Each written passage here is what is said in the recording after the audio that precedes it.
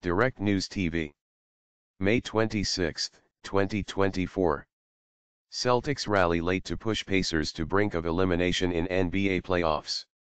The Boston Celtics, fueled by 36 points from Jason Tatum, erased an 18-point deficit to beat the Indiana Pacers 114-111 and take a commanding 3-0 lead in the NBA Eastern Conference Finals. Tatum added 10 rebounds and 8 assists, Jaylen Brown scored 24 points, and the Celtics found a way to slow down Indiana's high-octane offense in the second half to snatch the win in Indianapolis, where they will try to close out the series on Monday.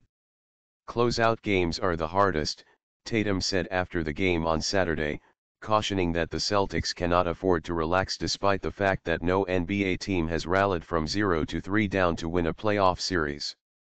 Indiana, who were unbeaten in 6 prior home games this postseason, came out determined to avoid the 0-3 hole despite the absence of All-Star guard Tyrese Haliburton, who aggravated the left hamstring strain that troubled him this season in Game 2.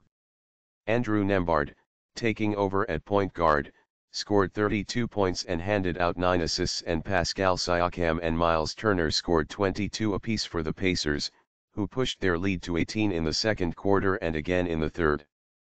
But a 3-point play by Jrue Holiday, who was fouled on a driving layup and made the free throw, put the Celtics up 112-111 with 38.9 seconds to play. It was their first lead since the first moments of the second quarter, and they made it stand up, Holiday coming up with a decisive steal from Nembhard and making a pair of free throws to seal it.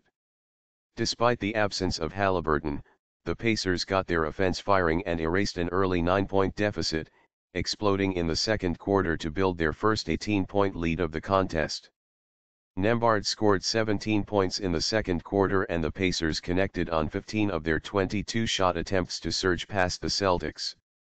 With 21 points by halftime, Nembhard had already surpassed his career playoff high. He drilled a long three-pointer with less than 5 seconds left in the first half to give the Pacers a 69-57 lead at the break. Indiana were up by 18 again midway through the third, but Boston bore down defensively and reeled them in. It remains to be seen if Haliburton will be available for Game 4 on Monday. It was determined that tonight was not an option, Pacers coach Rick Carlisle said before the game, saying Haliburton would be reassessed before Game 4. "My name is Kingsley. Please like, share, subscribe and hit that notification bell so you can be the first to be notified whenever we post. You won't regret it."